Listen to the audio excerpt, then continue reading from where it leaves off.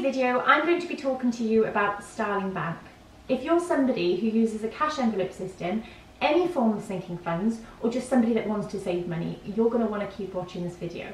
I'm going to show you how I went from being somebody who's got almost £7,000 worth of debt to being out of debt and having over £10,000 saved within 7 months. Hello and welcome, or welcome back. My name is Sarah. I create videos on minimal living, my personal finances, and I want to motivate and encourage others going through their own debt-free journey. It is a digital bank that operates solely on a mobile device. I have to admit, I found it very hard to get my head around the fact that it's an app and I'm putting my money into an app. But I have to tell you, from the minute I signed up with Starling Bank until this very second, I must be the number one cheerleader. And the amount of people that I know that I've got onto Starling Bank and they've never looked back, they've saved so much money doing so. Quick disclaimer, I am not affiliated with this company, I am just a very happy customer. I came across the Starling app just before I went to South Africa to get married. I needed a system to take money abroad and avoid overseas charges, which is what we normally accumulate when we go away. And we didn't want to take too much cash. We're getting married, so we did need quite a bit of money. But I did a lot of research beforehand. I read a lot of reviews, none of which had anything negative to say. I also had a recommendation from my younger sister who already uses this app. So the application process for this was so slick. It was so slick. From the minute I signed up, again, I was very nervous doing so the minute I signed up, and I thought every button I clicked, I thought I'll play it by ear and see how I feel. Play it by ear and see how I feel. If I felt nervous in any way or had any doubts throughout the process, I'll just pull out. I didn't feel like that once. It was such a slick, professional process. You need to do a verification video so the app can recognise you, which again seems so professional. The whole application process took less than 5 minutes. Now imagine what it is like going to a bank normally. How boring the process is, how dragged out it is. So yeah, I was very impressed with this. So the card arrived in 2, maybe 3 days. I was so impressed by the presentation of the delivery. It came in a really neat quality envelope, very simplistic, and the branding is just spot on. So that's the colour of the card, absolutely beautiful. It's been voted the best British bank of 2018, 2019 and 2020. Overdrafts are available, personal loans are available, although obviously I don't recommend them. You can do international money transfers. Interest is earned. You can earn interest over the entire balance. It is low, it's currently at 0.05%. You've got £300 daily limit on withdrawals. There's 800,000 customers. There's no impact on your credit score. So the card is a MasterCard and it works like any other bank card. You've got your long number, I'm not going to show you obviously. You've got your long number, sort code, account number, and it is contactless, so just use it like any other card. So it's just like any other bank, essentially, except for the goals section.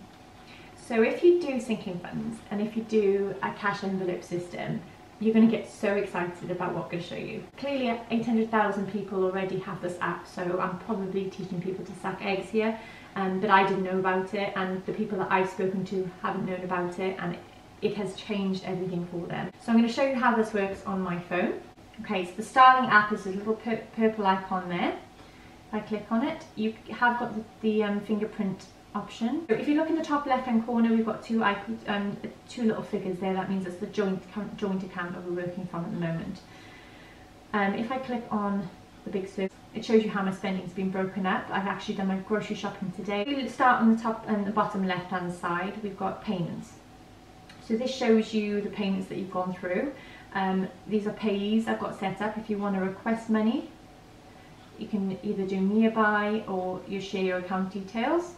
Then spending, it breaks down your spending just like any other bank statement. If I put merchants there, and you can go back on all the months as well to show your spending. So this is something I was concerned about when I first went over to this, because I like to track exactly what I'm spending all the time. I do a handwritten expense tracker every month, but this is helpful just to look back on to make sure I haven't missed anything. If we look in the top right hand corner, it's got all your information there. You've got your joint account details, account information, personal details, statements, so you can go back to all your statements, which is quite handy. Now, for the most exciting part about this whole app is the spaces section in the bottom right-hand corner.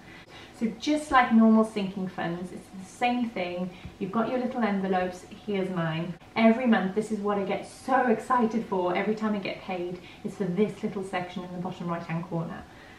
So if I click on that, you'll see I'm not expecting a baby. I don't have any children. This is just for my future goals, just like sinking funds.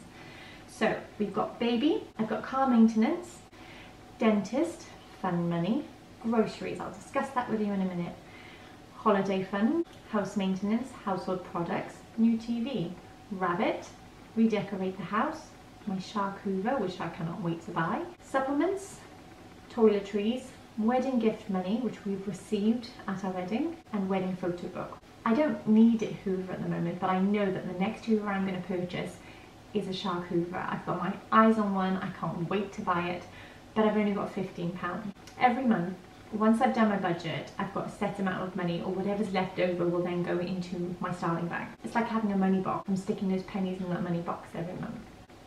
If we do holiday, so we haven't got any holidays booked, but I know that one day we're going to need to go on holidays. So I've got £400 in at the moment. If you can see the target amount over there is £1,000. Once I hit that goal, I'm probably going to increase that if we don't spend it by then. So if I wanted to withdraw this money now, I would go tap withdrawal. If I need to put a deposit of say £150 down, I'd put in 150 and I'd withdraw that. That money is now put into my balance. So with that balance, I can either use it on my card, so I can just go and use it off my card as it is, or I can do a transfer. So the money under home, the money under this page now, is the money that I can use.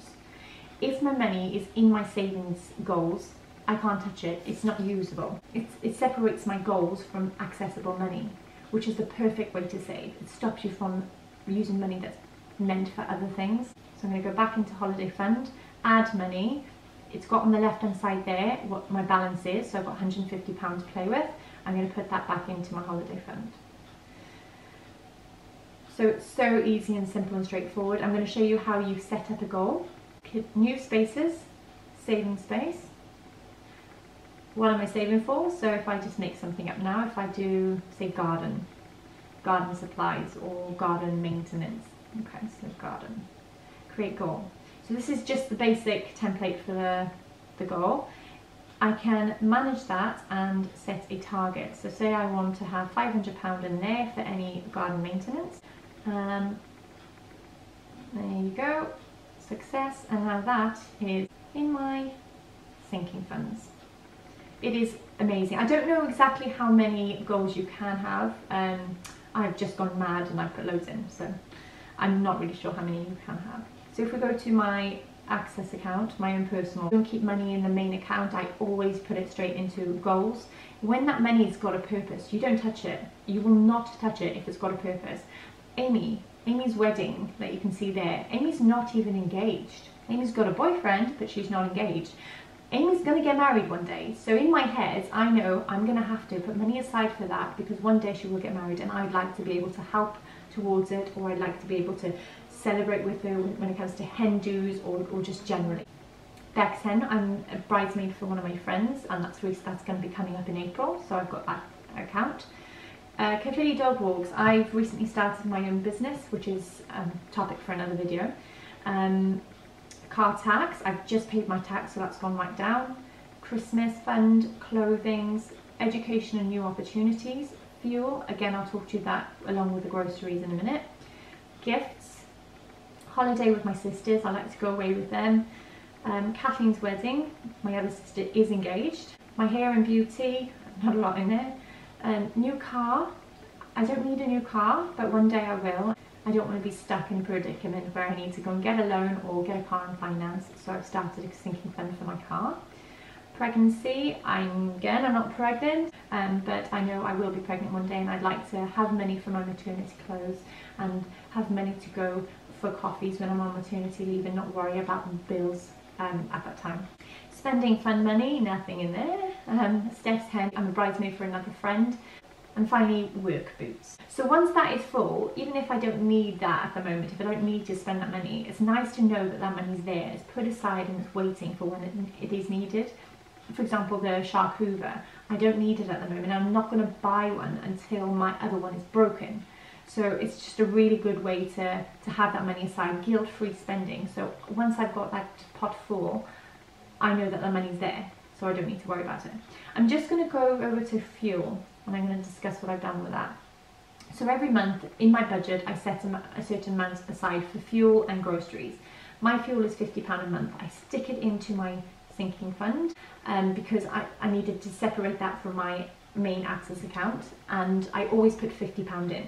I don't always spend £50. If, for example, I only spend, say, £29 on fuel that month, then that will roll over to the next month. I don't just fill it up to 50, I put another £50 in. It does come a time when I do need to fill my car up twice a month, and at least that money's there. It's in the pot and ready and waiting. I do exactly the same for groceries. I put my budget amount in there, and the 3 times that I go shopping each month, I'm going to divide it by 3, and that's how much I take out.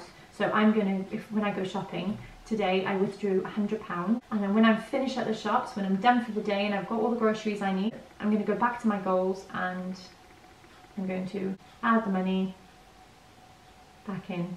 So today I think I put back in, how much is it, 23? I put like £13 back in because I didn't use all of it, which is great because it's going to build up and build up. If I haven't convinced you that this is the best thing in the world and it's going to completely change your life, do me a favour, hit the subscribe button, because I will be showing you how I do my sinking funds, and I'll be working it from this app. At the end of the month, when it does come time to set up my budget, I will be showing you my sinking funds.